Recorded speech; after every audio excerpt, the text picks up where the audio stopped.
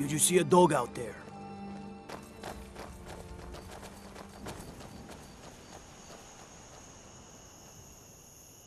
I don't know, really. The blacksmith is offering a reward for a dog he saw on the road. I was hoping you'd seen it. I guess I'll stay on the lookout. Keep your nose clean while you're here, outsider. Heard they're reforming the Dawn Guard. Vampire hunters or something in the old fort. They say Ulfric Stormcloak murdered the High King. With his voice. Shouted him apart. Hail, companion.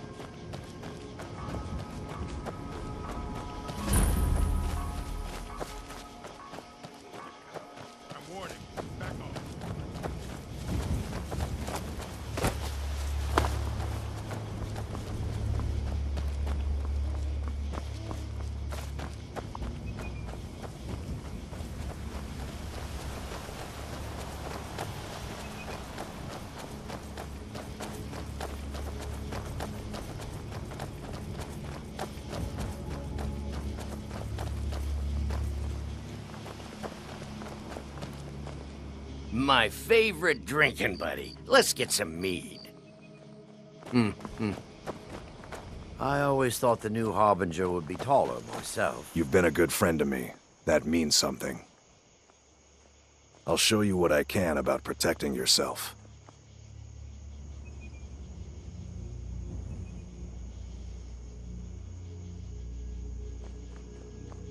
All right, then. Oh, so you're the one in charge now. Fine, fine.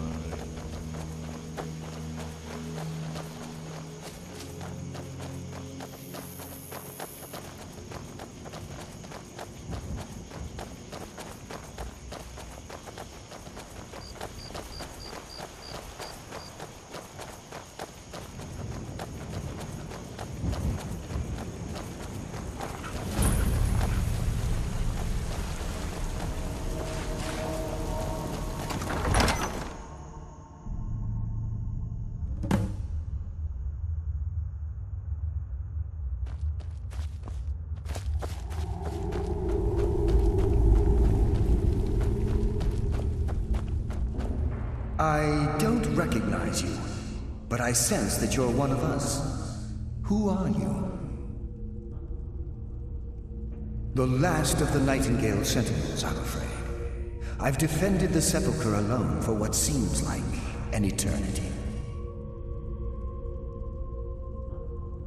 We were betrayed by one of our own kind. In fact, I'm to blame for what's happened here.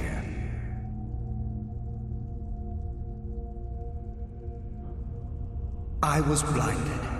Blinded by dark treachery masquerading as friendship. Perhaps if I had been more vigilant, then Mercer Frey wouldn't have lured me to my fate and stolen the Skeleton Key. I haven't heard that name in a long time. How do you know of me?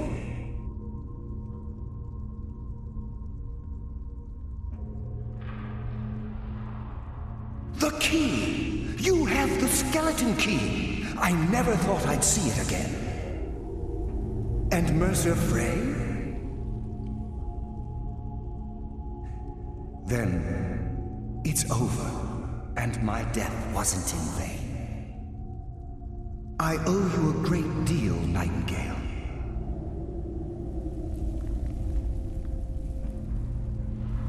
That's quite a noble sentiment for someone in our, well, in your line of work. My only regret is that you had to undertake this task alone. Carlisle? She's still alive? I feared she'd befallen the same fate, ending up a victim of Mercer's betrayal. Nothing would bring me more pride than to return the key, but I'm afraid it's impossible. From the moment I arrived here, I felt myself, well, dying. The sepulchre isn't merely a temple or a vault to house the key. Within these walls is the Ebonmere, a conduit to Nocturnal's realm of Everglow. When Mercer stole the key, that conduit closed, severely limiting our ties to her. I'm afraid so. I'm weakening, and I can feel myself slipping away. The years without restoration of my power have taken their toll. Whatever damage has been caused can only be corrected by following the pilgrim's path to the Ebonmere and replacing the key.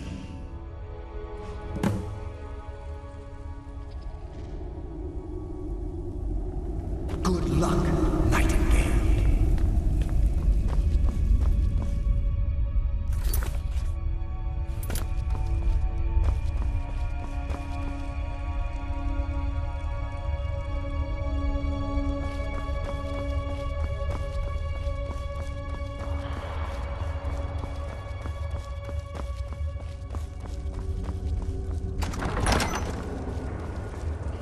I sense a presence.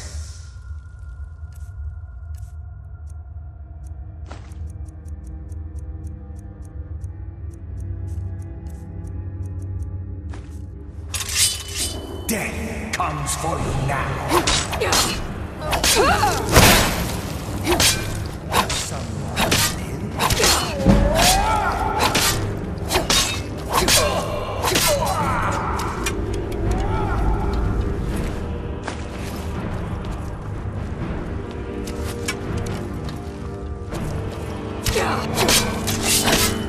Bruce?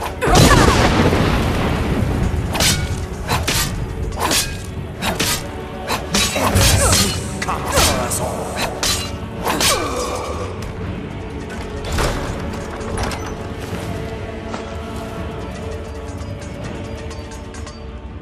The glimmer of life is gone.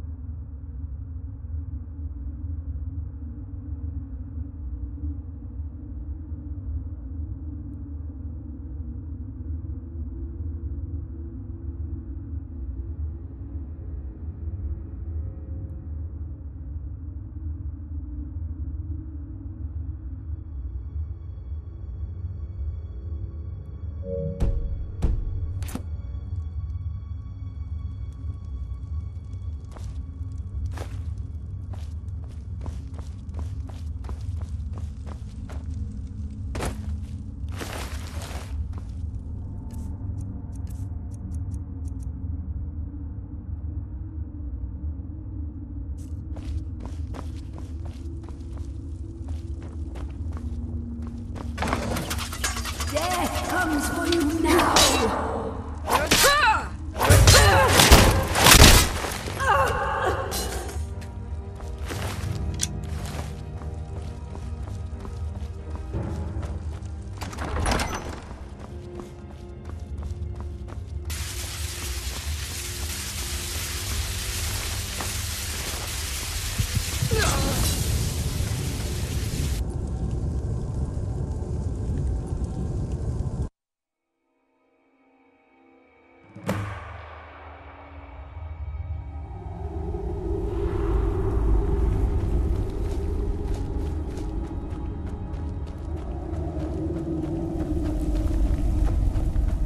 I don't recognize you, but I sense that you're one of us.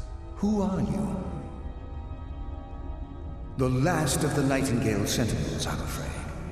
I've defended the Sepulchre alone for what seems like an eternity. We were betrayed by one of our own kind. In fact, I'm to blame for what's happened here. I was blinded by dark treachery masquerading as friendship. Perhaps if I had been more vigilant, then Mercer Frey wouldn't have lured me to my fate and stolen the skeleton key. How do you know of me? The key! And Mercer Frey? I owe you a great deal, Nightingale. That's my only regret. Carlyle? I feared she'd befallen the same fate, ending up a victim of Mercer's betrayal. Nothing would bring me more pride than to return the key, but I'm afraid it's impossible. From the moment I arrived here, the Sepulchre, when Mercer stole, whatever damage has been caused can only... The Ebonmere is a conduit through which Nocturnal influences our world. Not through magic or blessings, but purely through luck. Yes, absolutely. Your skill is your own. Don't let anyone ever tell you otherwise. But Nocturnal, she influences our luck. Nearly imperceptible assistance we get when we ply our trade. Think about the Guild, about the state it was in when you began. Think about all the little things you might have heard. A pick breaking when it shouldn't have. The clouds in the nighttime sky clearing at the wrong moment. Our access to those bits of luck are what separates us from common bandits. Precisely. There are a few who still call Nocturnal Lady Luck, and for good reason. I wish I could help you, but I've been a prisoner in this very chamber for the last quarter century. The only possible help I've come across are the remains of some poor fellow who is trying to follow in your footsteps. Perhaps his journal can help?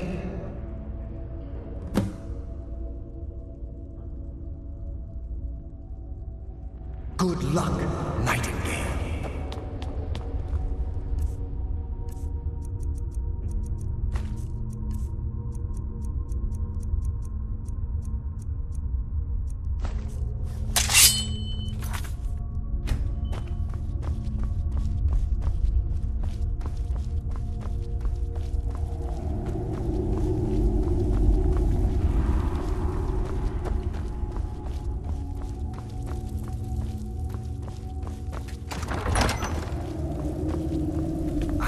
Mortal fool!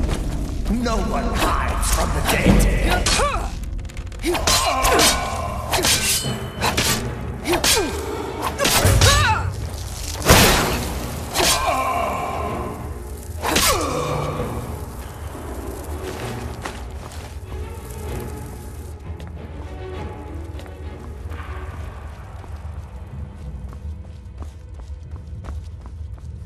You are not welcome.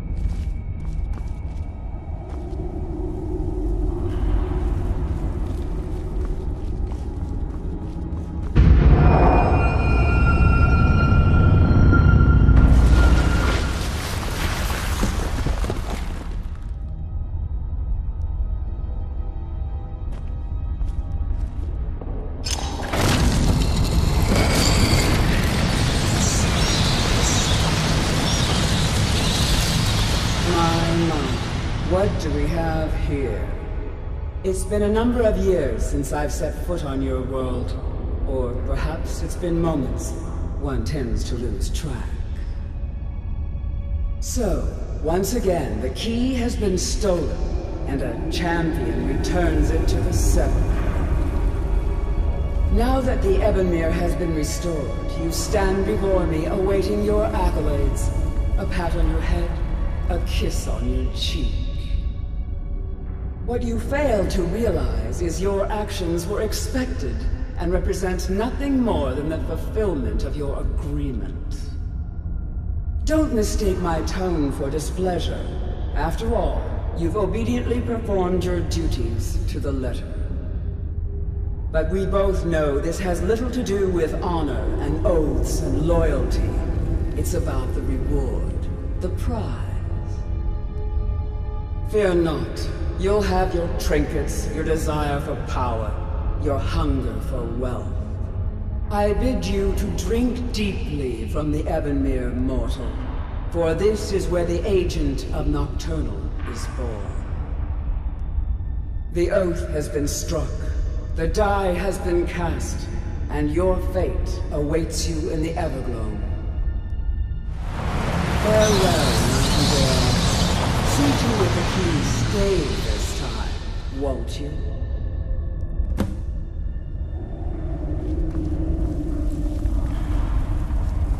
I'm glad you were able to bring the key back safely. Nocturnal seemed quite pleased with your efforts. I wouldn't take that to heart. It's her way. Think of her as a scolding mother continually pushing you harder to be successful, outwardly sounding angry, but silently content. I assure you, had she been displeased with you, we wouldn't be having this conversation. The circles at the base of the Ebonmere imbue you with powers befitting a Nightingale agent. The crescent moon represents the agent of shadow, the half moon for the agent of subterfuge, and the full moon for the agent of strife. This is Nocturnal's way of maintaining balance. If you ever feel the need to change your abilities, you can return to the Sepulchre and step onto a different circle. Be warned that once you've chosen, you can't reselect for at least a day. Now, your life as a Nightingale begins. Should the need arise, you'll be summoned to the Sepulchre in order to defend it. The Guild has welcomed me back with open arms. I feel like a void in my life has finally been filled. I only hope that this isn't an ending to things, but actually the beginning. Why, perhaps the greatest crime spree Skyrim's ever known. There are pockets brimming with coin and coffers overflowing with riches ripe for the picking. We may be Nightingales, but in our hearts we're still thieves, and we're damn good at what we do.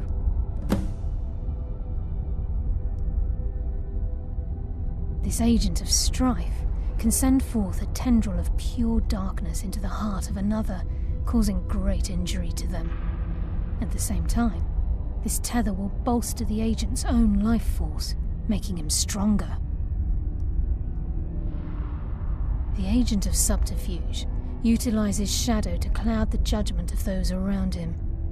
By weaving the darkness to their will, this agent can manipulate others into fighting for the Nightingale for a limited time.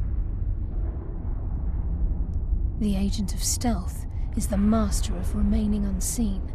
They are able to manipulate the darkness and use it to their advantage. On moonlit nights or in darkened rooms, this agent literally becomes invisible. Choose your path, and your journey will be complete.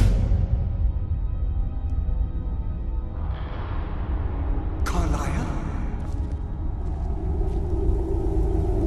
Gallows! I feared I would never see you again. I was afraid you'd become like the others. If it were not for the actions of this Nightingale, your fears would have come true. She honors us all. What will you do now, my love? Nocturnal calls me to the Everglow. My contract has been fulfilled. Will I ever see you again? When your debt to Nocturnal has been paid, we'll embrace once again. Farewell, Gallus. Eyes open. Walk with the shadows. Goodbye, Carlyle.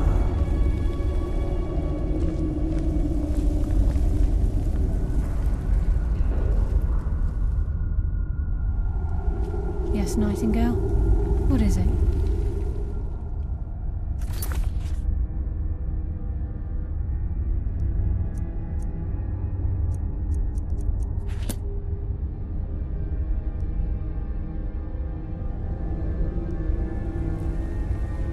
I've decided to make my home at Nightingale Hall.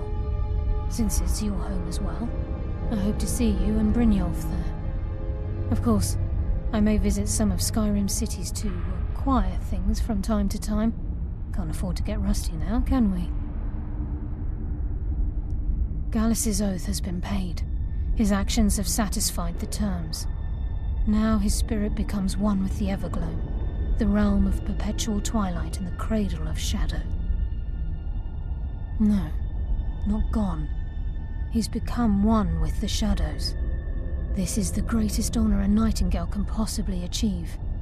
In death, he's become a part of that which we used to live.